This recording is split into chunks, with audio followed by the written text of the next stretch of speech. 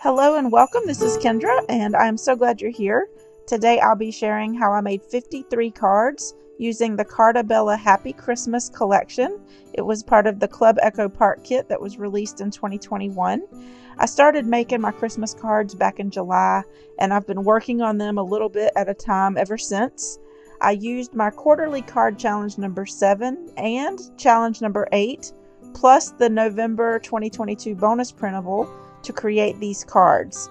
I'll start by showing you the 6x6 paper pad and the patterns that I selected for the 6 sheets that I used with challenge number 7. Now, even though challenge 7 ended in September, you can still download the printable as a patron, which is a membership program, and I'll share about that a little bit more later.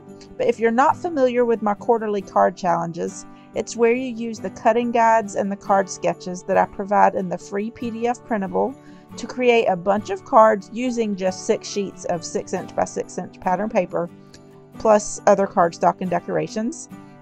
These are the patterns that I selected for each of the papers A through F using the printable for challenge 7. I will place a link to my YouTube video where I explain challenge 7 in more detail in the description box. But just to give you a little bit of an explanation as to how I select my patterns, I look at the color-coded card sketches to see which patterns will be used together on the cards. So before I cut the papers, I want to make sure that they will go together. And the great thing about using double-sided paper is that if one side doesn't work, the other side might match. So here I'm just looking at the patterns so I can decide which ones to assign to papers A through F. Now the cutting guides have numbers on each piece that corresponds to the different card sketches, and there's also arrows on each piece showing how it will be facing on the card sketch as it's designed, and there are scissors indicating which cut you'll want to make first. You can turn the sketches to be a different orientation if you need to, but after cutting all of the papers, you'll want to sort the pieces into different piles by the different card sketch numbers, and I like to use cellophane bags, but of course you can use envelopes or whatever just to keep it organized. But here I'm just showing you kind of how these patterns are. I do try to use the solid colors mixed with some of these other bolder patterns, but I'm just making sure that they all pair well together. So I cut all of the 6x6 papers off camera and I have sorted all of the pieces into the cellophane bags. But if you look at the card sketches, you'll see that there are measurements on each one. So if you don't want to make all 17 cards, you can just use whatever sketches you like the best. Now this is the coordinating solids paper pack. So I'll be using this, sorry I bumped the camera there, but I'll be using this with challenge number 7, these cards. I'll be cutting these down for my layers. So any card sketches that call for layers, you'll see that there's a few on here that, like the gray pieces in the background, I'll use some of those, and I'll also cut some of the darker pieces to mat the pattern papers. But that's what I did next. And then this is the set of 12x12 papers that came in the kit. This first sheet here has a bunch of tags that I didn't really end up using for these cards, but I'll definitely cut those up and use them for my Christmas gifts. But these cut-aparts here are wonderful. I end up using the 4" by 4" cut-aparts for some of the cards with my bonus printable. And then these are the 3x4 cut-aparts, and I'll show you how I use these up with the cards at the end with my bonus printable. But these are just some of the patterns here. They're just the same that's in that smaller 6x6 paper pad. But I do end up cutting some of these out and I use those for embellishments. But the 12x12 papers are generally the same that's in the paper pack. They're just a larger size. So I like to use the more solid colored ones for layering up my cards with the smaller pattern papers in the 6x6 pad. So I went ahead and did all of that off camera, cut up all of my layers, and I figured out my embellishments.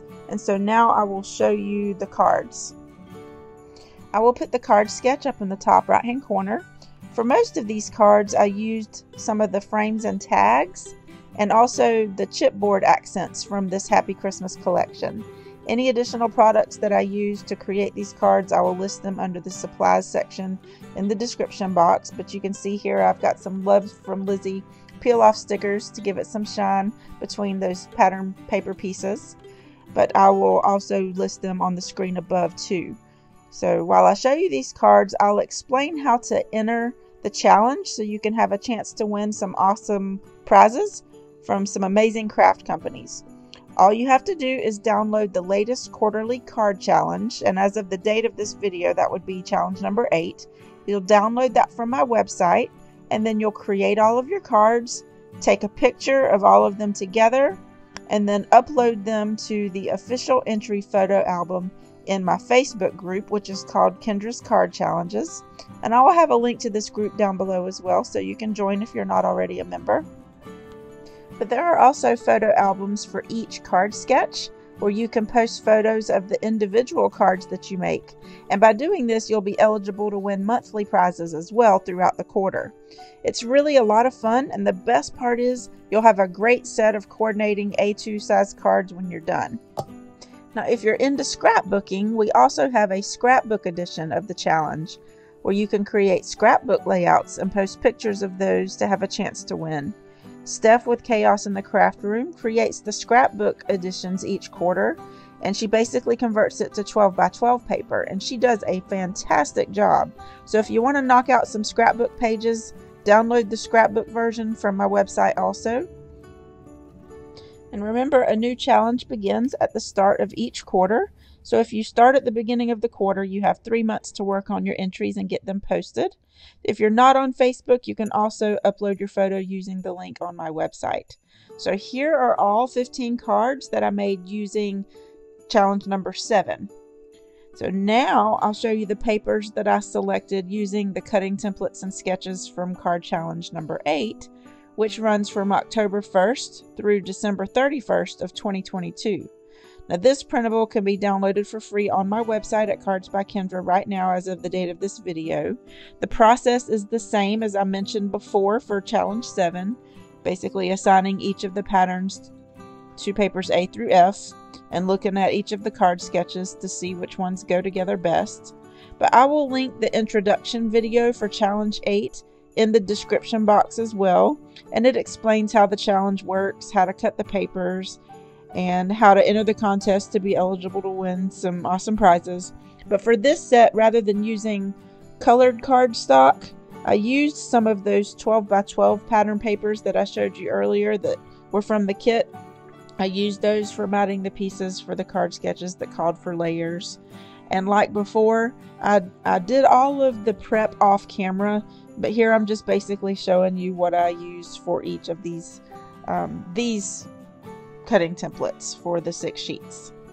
So again, I will have an image of each of the card sketches up in the top right hand corner so you can compare it with the finished card. For most of my card bases, I used 110 pound heavyweight wood grain pattern paper from the Paper Studio. It's wood on one side and it's white on the other. And then for the embellishments, I used more of the frames and tags, some of those cut aparts, some chipboard accents, stickers, adhesive brads, and enamel dots. So I did a little bit more with this set of cards, but it's from that same Happy Christmas collection. So as you can see, I used different shapes for some of the focal points on these cards rather than what the sketch calls for. Remember, you can change it up to make it work with the supplies that you have. I needed a bunch of Christmas cards, and I didn't want to have to do any stamping. This kit came with tons of stuff, and so I'm just using what came in the kit. Even though I'm sharing 53 cards with you today, I still have lots of paper left and more cut aparts and stickers left over, so I can definitely make a lot more, but I didn't want this video to extend out past Christmas, so I figured I'd go ahead and share that with you. So back to talking about the cards. Now we're at the split front card sketches, numbers 9 and 10. On other cards I've made with this challenge, I've added foam to the back of the pattern paper pieces to give it some dimension, but on these cards I just glued them directly onto the card base. And then on the second one I changed the orientation. I mail a lot of my cards, so I didn't want to add too much dimension so that it wouldn't cost extra. But there are, excuse me, there are 2 Starburst card sketches, number 13 and 14. And after making several different sets, I discovered that the best way to get the angles to line up exactly is to cut the angles for both papers E and F at the same time. If you do them separately and you're off by just a hair, it can make it a little tricky to line these up on the card base. But I do love the green and the red together. And then for card 16, I turned this card to be portrait rather than landscape, and I added a scrap strip of the trees for that middle piece, and I used the Happy Christmas sentiment cut from the bottom of those 12 by 12 papers. I figured I'd make use of everything. And then of course I turned card 17 to be portrait also. And this is the last card from Challenge 8. Now for the next set of 21 cards, I used the November 2022 Bonus Printable that's available for download over on my Patreon page if you sign up as an all-access patron.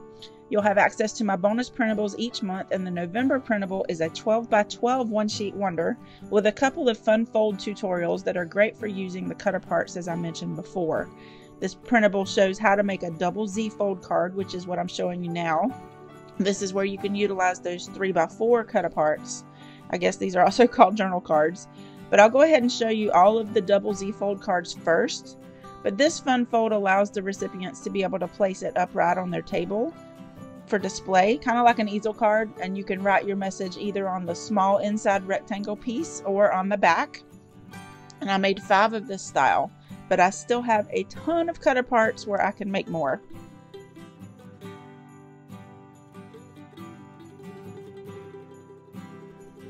These next few cards are bookbinding fold cards. These are great for using up those 4" by 4" cut aparts. You just take the 1" strip of pattern paper and you place it on the far left. And on your card base, you'll score it at 1 1/4 inches from the crease of the card. And then you'll glue that piece down to the back side of the card base. So your opening on the inside will be 4 1/4 inches by 4 1/4 inches. You can add ribbon or twine on the bookend piece, or you can just decorate it with stickers or other embellishments. And I made 9 of these types of cards.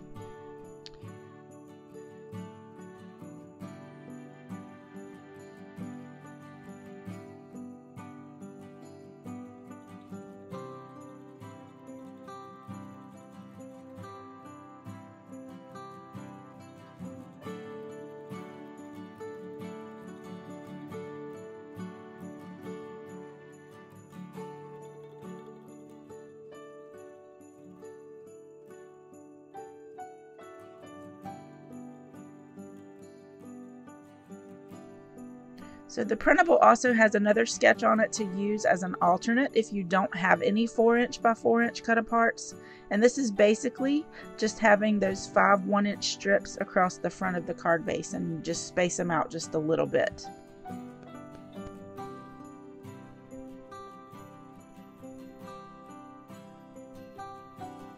Then there's an additional card sketch included in the printable, and it's just a regular A2 size card like the card you see here.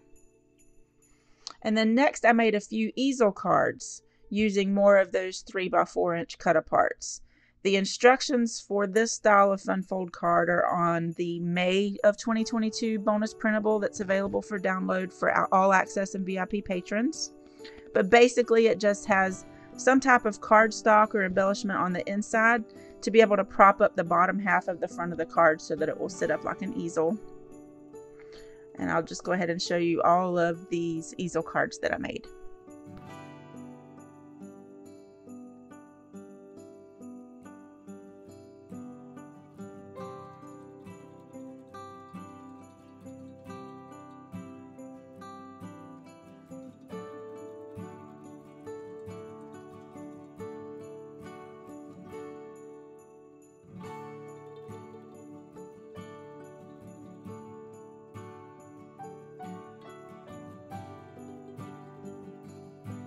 And then the last card is a variation of the double Z fold card, except the front piece is not connected to the inner part. I just glued a little rectangle that's hidden behind that cut apart across the front, so I'll have a place to wrap my sentiment. So using collection kits or subscription kits with my card challenges is a great way to make lots of cards with minimal supplies. As I mentioned before, I will have a list of the products that I use to make the cards in the description box, along with some links in case you're interested. Some of these are affiliate links, which means if you make a purchase, I get a small percentage of the sale at no extra cost to you, and this helps to support my channel and helps to keep my challenges free each quarter.